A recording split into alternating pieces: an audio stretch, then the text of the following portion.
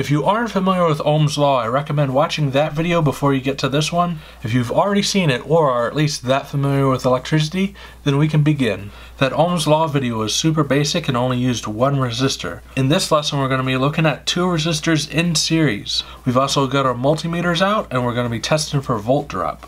So again, in this lesson, we're only going to be working with a 12-volt battery to keep things simple. Also, I've color-coded everything a little differently since we're using multimeter leads here. The battery is in black, our circuit is in blue, this is our wire and our resistor.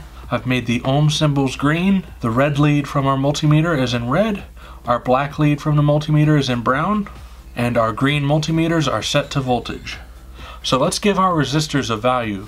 Let's say they are both 6 ohms each. Since this is a series circuit and current flows through both resistors on its way through, you can treat both of these resistors like one by adding them both together, and 6 ohms plus 6 ohms equals 12 ohms, and we know from Ohm's Law that there's going to be 1 amp of current flowing through here. So amperage stays the same all the way through our circuit, but what about voltage?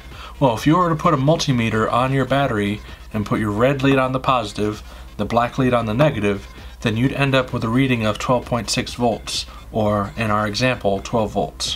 What you're doing here is measuring the difference in voltage from here to here. On the battery, you're going to end up with a difference in voltage regardless of if the battery is connected to something on the car or not. Like in this case, there's a circuit coming from the positive post going to the negative post.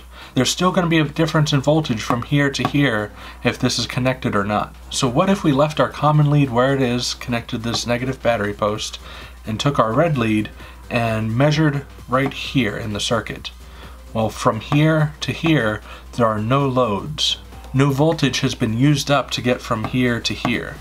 There's still the 12 volts right here. Move away from this one and head to here. It's basically we're taking the same thing and moving over here. This red lead is now here, and we've taken the black lead off of our negative post and put it after the resistor.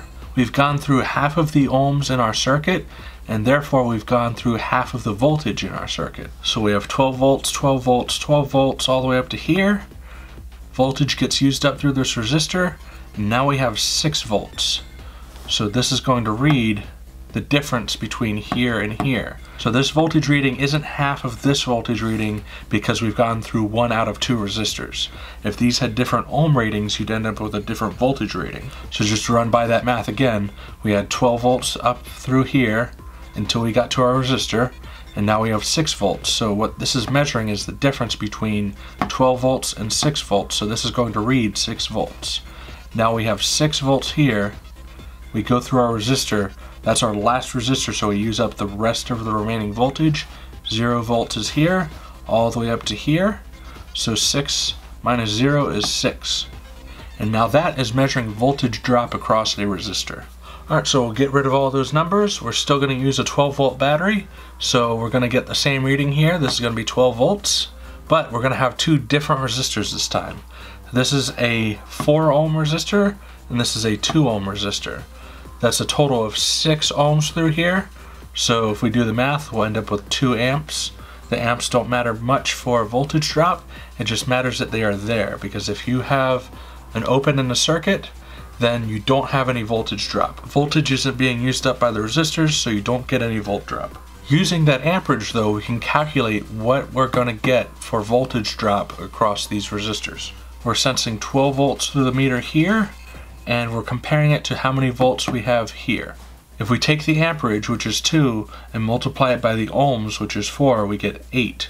So we're going to end up with 8 volts dropped across this resistor. We're going to have 4 volts left after it goes through this resistor, so we're going to be comparing 12 volts to 4 volts, so 8 volts will show up on our multimeter. So let's follow the rest of the circuit to see if our math checks out. We've got 4 volts left, it's heading here to the beginning of the resistor. The resistor is the last one in the circuit, so it uses up the last of the remaining voltage.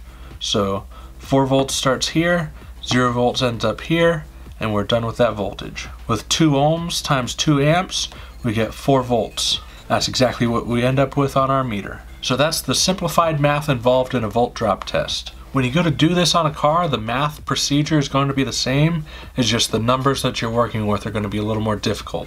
At any rate, I hope you know more now than you did when you clicked on this video. If you enjoyed it, I've got a lot more videos like this on the channel, not just electrical, but I do get into that from time to time. So consider subscribing, and I'll see you in the next Car Simplified video.